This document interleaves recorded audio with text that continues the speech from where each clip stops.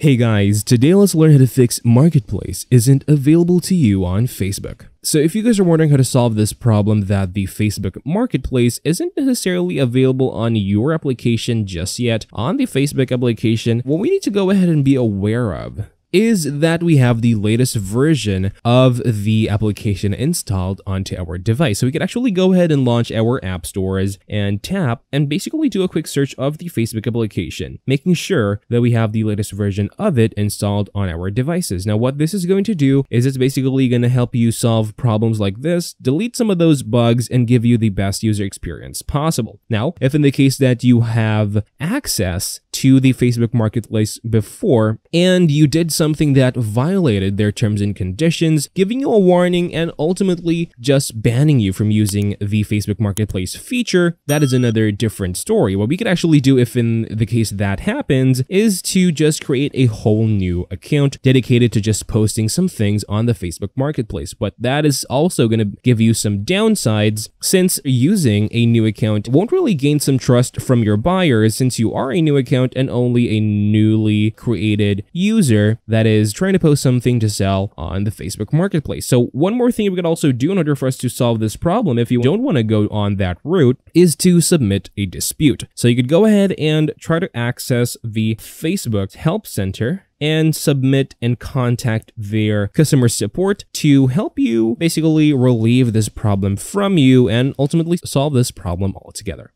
And that is all for this video, guys. Thank you guys for watching. Please like and subscribe, and I'll see you guys on the next video.